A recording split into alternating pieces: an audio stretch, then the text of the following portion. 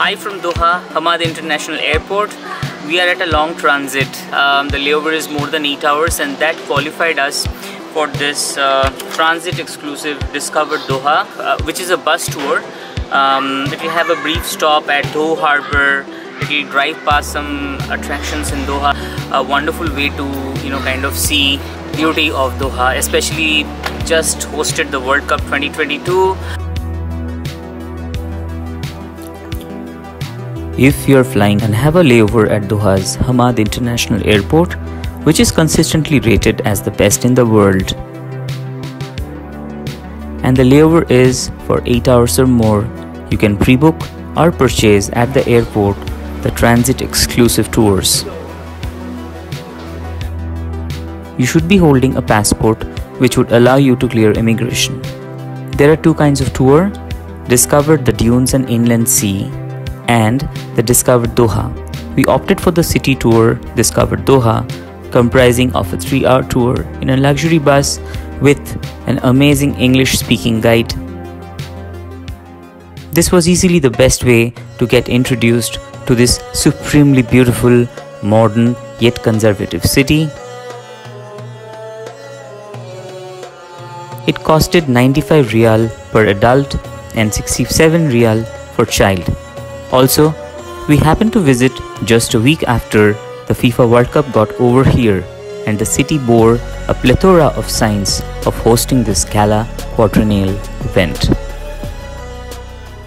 The travel desk where you'll find it is at the duty-free plaza south. There is a golden panda, and it's right next to that, right behind that. This is where we are waiting for the 1 PM tour to start.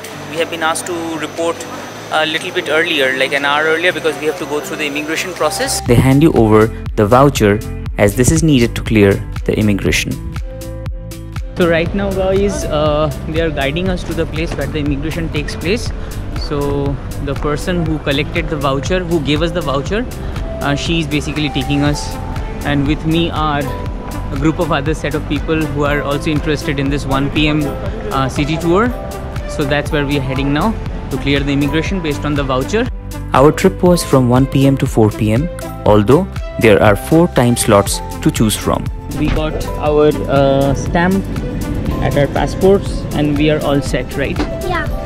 We're waiting for the bus to arrive after the immigration. So off we are going.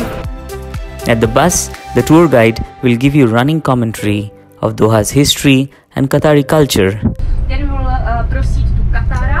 Katara is the cultural village of the state of Qatar. It's a very nice project which was opened in 2010, and you can see different institutions connected to art and culture. And last and final stop will be in traditional Souq Waqif. This is our market or bazaar.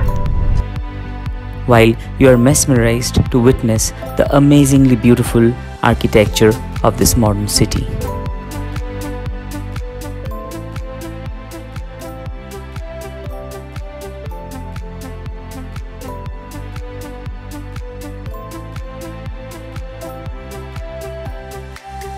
There are 3 stops that the tour makes, where you will be given to get down from the bus and explore.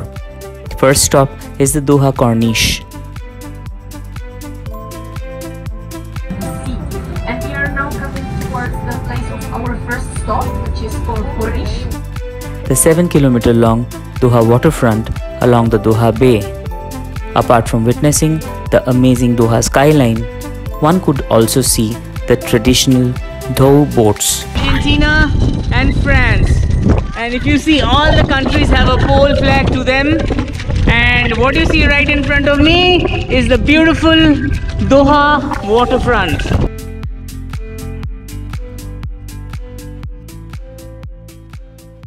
Our next stop was the incredible Katara Cultural Village. This place is a crucible of Qatari culture and serves as a guardian to the heritage and traditions. It has a blue and a golden mosque. Also, there is a beautiful amphitheater.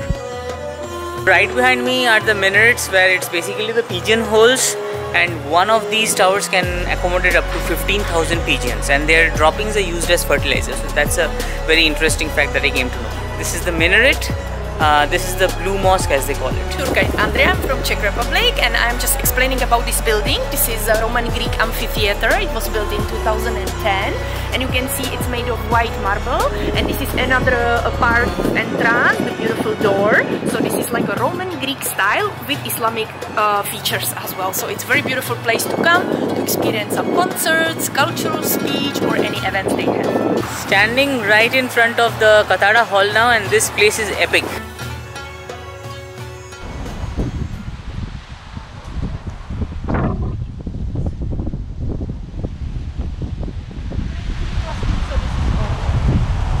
The third and the final stop was straight from the stories of the Arabian Nights, the Souq Waqif.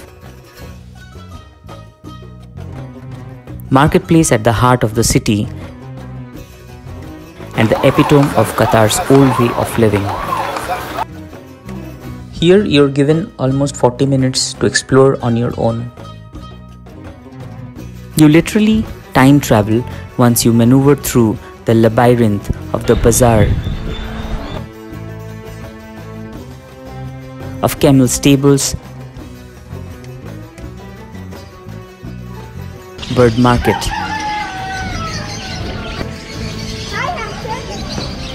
Parrot.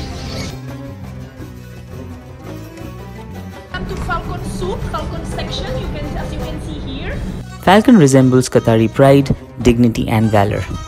The Falcon Souq handles selling of falcons and is a special area inside the greater Souq.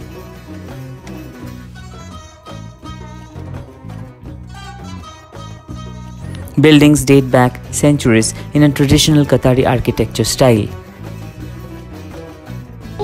So this is like really from those Arabian movies that we have seen.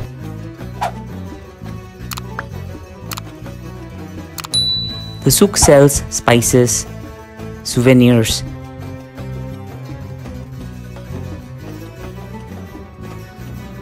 and has a host of restaurants.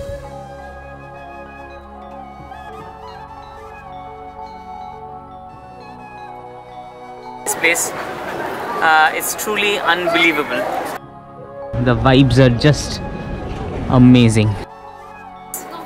You definitely should plan for this.